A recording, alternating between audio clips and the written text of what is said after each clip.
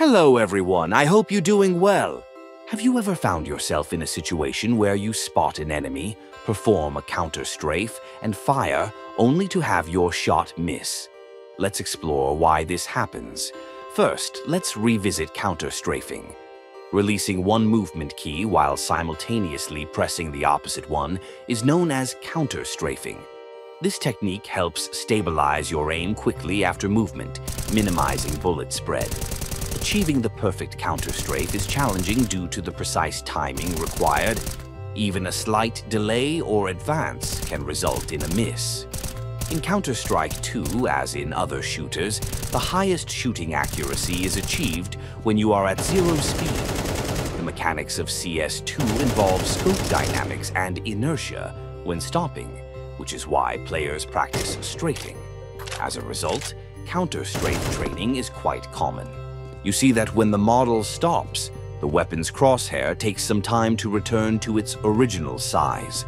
I'll now activate my script, which will allow me to do it faster. You'll see activation and deactivation messages in the general chat. Pay attention to my crosshair. It returns to its original state as quickly as the model starts moving in the opposite direction. When switching to the script, you can notice the crosshair dynamics, and model movement are noticeably smoother and more responsive. When you try this yourself, you'll immediately feel the difference. In mid-July 2024, Razer introduced new mechanics for its Huntsman V3 Pro gaming keyboard line with the Snap Tap feature. This feature instantly registers key release signals, allowing players to execute very fast and precise movements, especially during counter-strafing. Thanks to this instant registration, even a slight delay in pressing the opposite key becomes less critical. Let's break down what happens with Snap Tap. First, instant direction change. When you press the opposite movement key, Snap Tap captures the signal and registers it instantly, bypassing the release signal of the previous key. Second, cancellation effect. An undo effect is created, allowing you to swiftly change the direction of movement. Third, simplified counter-strafing. This feature reduces the need for perfect timing in counter-strafing. Even if there's a slight delay in releasing the first key, Snap Tap will still register the opposite key press. Is Snap Tap a feature exclusive to $250 keyboards? Definitely not. Razer has integrated advanced software into their devices, making them impressive but pricey. Other companies are likely to introduce similar features soon, and prices may drop. While instant key registration might be out of reach for scripts, I can experiment with instantly canceling the input of the first key when pressing the opposite one. And the Counter-Strike 2 console helped me with it.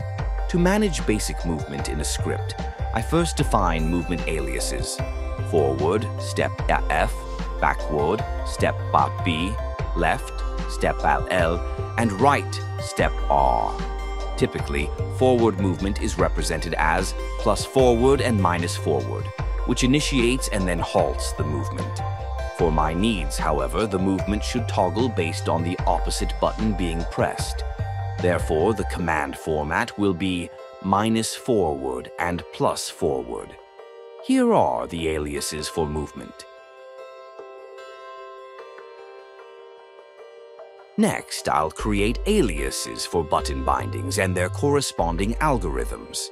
These aliases use the signs plus for action when the button is pressed and dash for action when the button is released.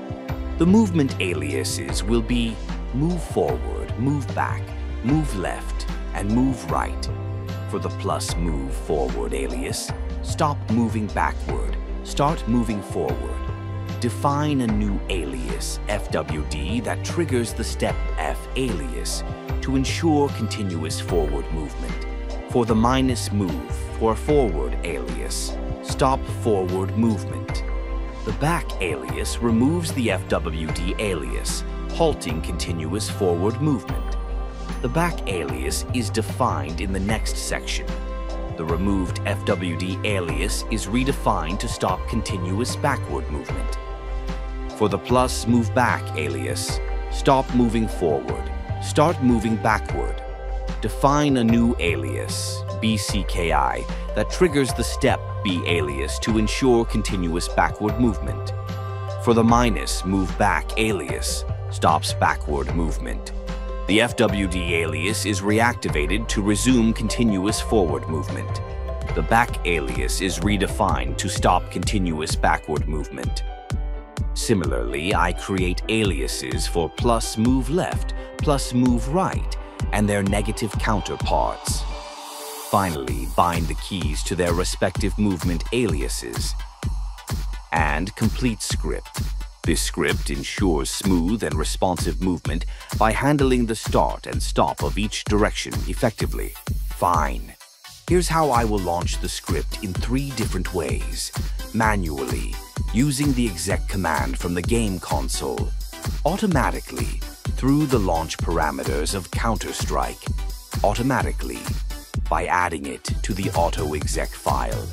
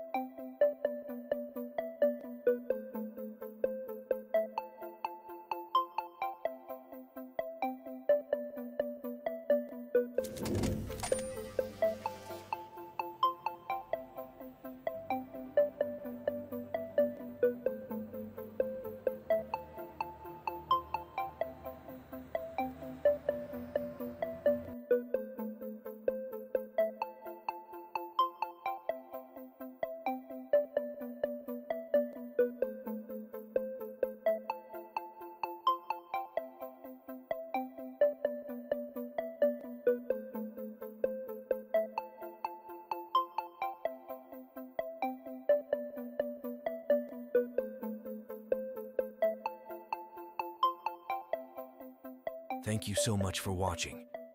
If you enjoyed this video and want to see more content like this, don't forget to hit the subscribe button and turn on notifications so you never miss an upload. Your support means the world to me, and I can't wait to see you in the next video. Until then, take care and happy frags. Bye for now.